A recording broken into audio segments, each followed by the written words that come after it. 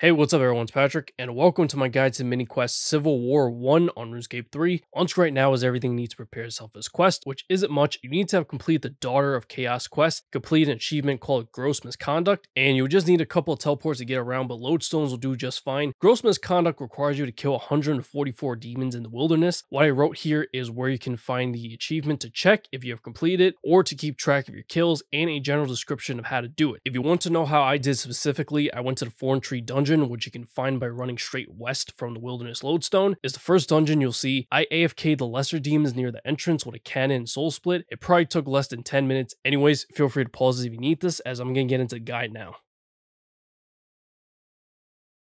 This video is brought to you by the awesome members of my Patreon. If you want access to some exclusive perks, check out the link in the description below. Enjoy the video, everyone. To start, go to the east side of the Falador Castle. Climb up the ladder. Climb up the stairs to the west. Speak to Adrestia, accept the quest, and select option 1.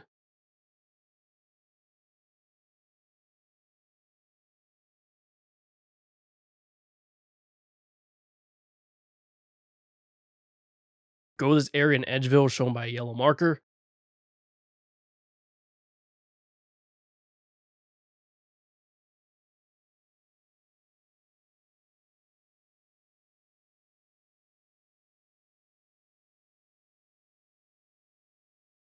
You're about to enter the wilderness, just right click Vala and make sure your PvP is off if you want, but make sure you read the chat option before you select anything. My PvP was off by default, so if I selected the option, it would have turned it back on. So I didn't select anything, this is simply just to make sure. Anyways, go east over the bridge, then cross the wall into the wilderness.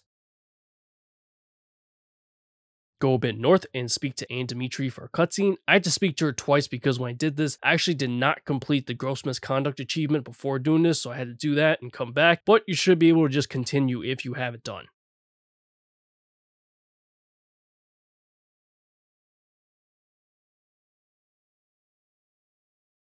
Once the cutscene's over, that should be the end of the mini quest, so I hope you found this video helpful. If you did, remember to like the video, subscribe to the channel, hit that notification bell for future videos to come if you haven't already. There are also links in the description below for my Patreon, donation link, Twitter, and Discord where you can interact with me. Donations can also be made directly through YouTube now with thanks option in your like button below the video. Anyways, catch you later. Peace.